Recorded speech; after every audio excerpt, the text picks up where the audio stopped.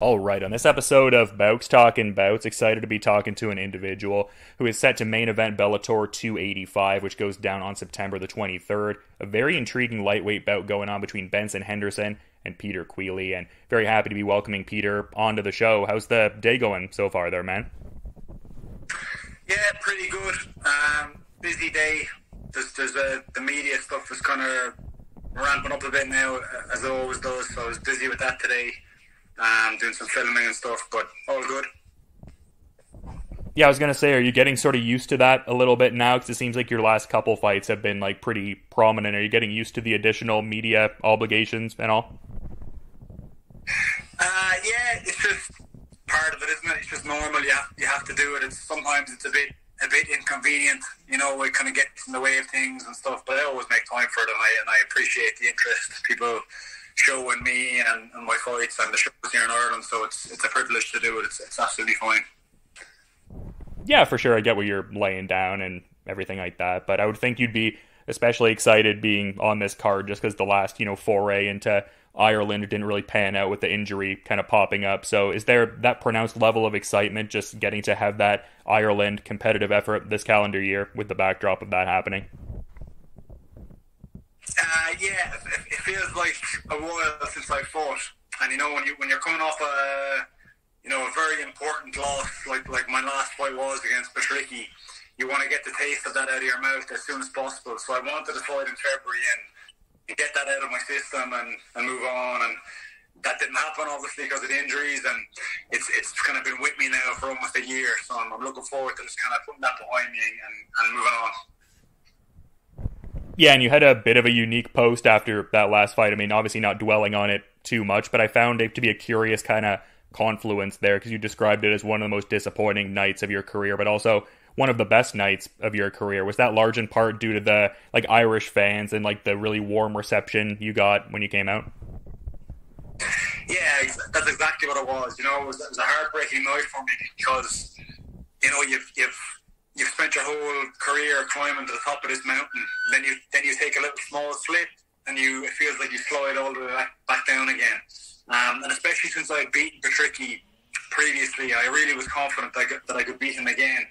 But he's a great fighter, and he did very well on that night, and so that was heartbreaking. But it's a lot of fighters will never experience the kind of experience I have here in Dublin and the support I have and all the rest of it. So that's why it's kind of bittersweet. I'm very conscious that still happened for me, and that's an amazing achievement, and I'm very lucky. Yeah, and to the point of getting back in that title picture, I mean, it seems like you're not a great deal far away from it. Like you said, you already have that victory over the reigning champion, but fighting a guy like Benson Henderson, who's previously been a champion for UFC and WEC and is also ranked at 155 pounds. Obviously, you're not overlooking this task per se, but I would think the ideal outcome here would present an opportunity for you to get closer to another crack at that lightweight title. Yeah, definitely. I think if I'm very lucky, I think maybe I could get a fight for the fight Patricky again right after this fight, or at the very least, it's like this fight and then one more fight maximum. I think that would be realistic. I think to say that. But if things panned out and the dominoes fell my way, it could happen that I get right back to the title after this fight, because Benson is such a big name and he's such a high caliber opponent, and it means something when you get a win over someone like him, and I think that could catapult me right back in. Yeah, and I imagine that's what you were thinking when the bout offer initially came your way. I find it kind of curious because in doing my backgrounding on you, you weren't necessarily a guy that as a kid dreamed of becoming a fighter, so maybe the connection is a little different because maybe some people fighting a guy like Benson Henderson would be looking at the, I guess, broader reputation and things of that nature. How do you, I guess, look at this fight here, just taking on a guy in Benson Henderson who's been at the top for a decent while? Yeah, I've been asked this question a few times in the last few months, and I always kind of give the same answer, and that's that, if you'd have told me, 10, 12 years ago, that I'd be fighting Benson in the Tree Arena in my country's biggest, stadium, and that I'd probably be more popular than him, I would have laughed at you. It's a great privilege. I'm very proud of myself, how far I've come. It doesn't feel like that long ago in the grand scheme of things, that I was, sleeping outside SPG in a car, chasing this dream. So, I need to stop sometimes and kind of pat myself on the back and kind of really take account of how far I've come. And fighting Benson Henderson in Dublin, in the Tree Arena, in front of a sold-out crowd is really kind of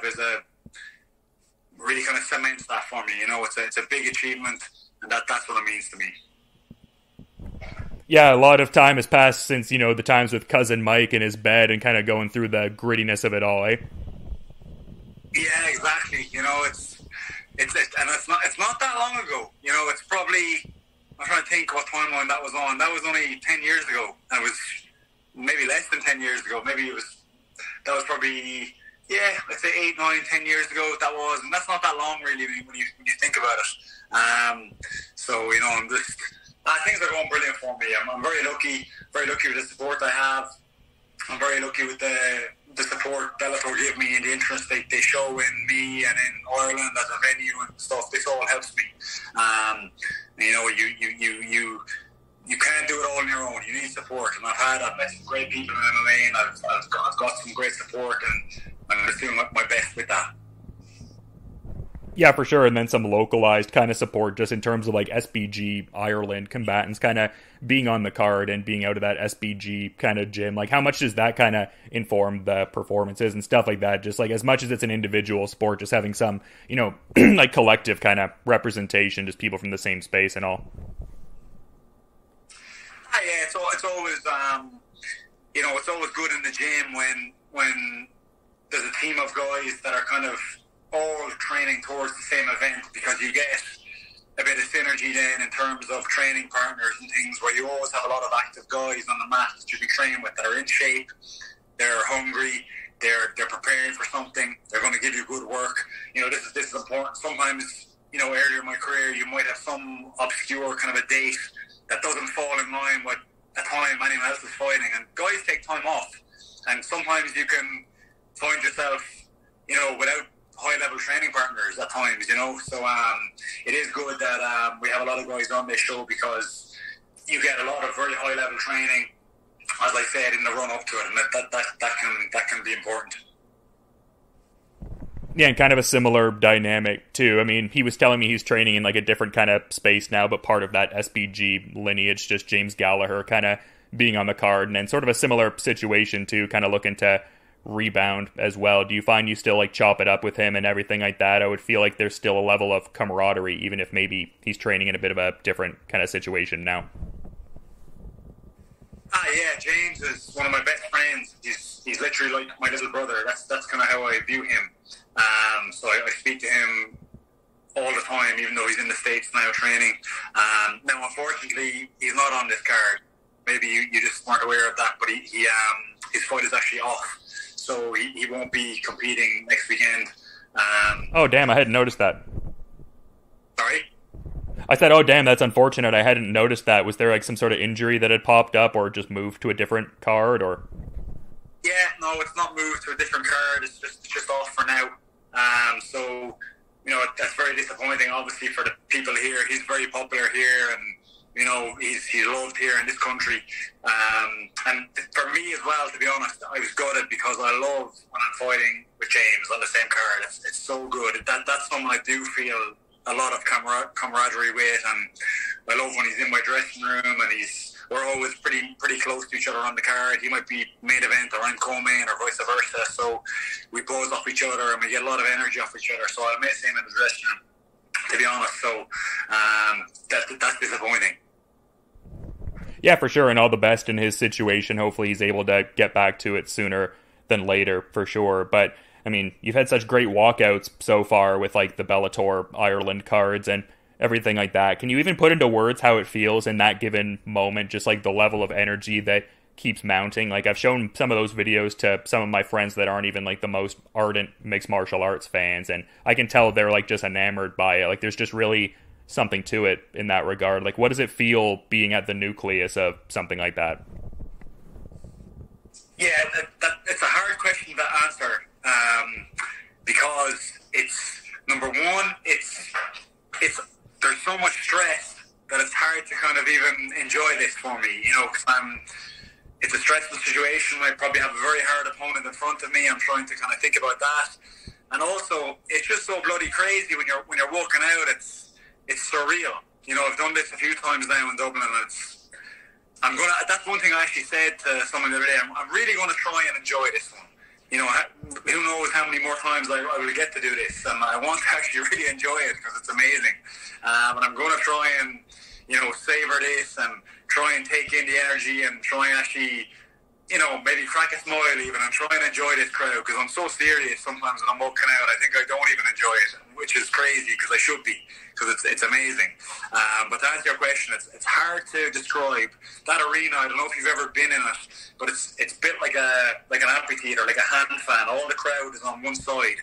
So when I've actually fought in bigger arenas than this, but they don't feel as loud as this, because all the noise is coming from one direction. And it's very unique when you're in there.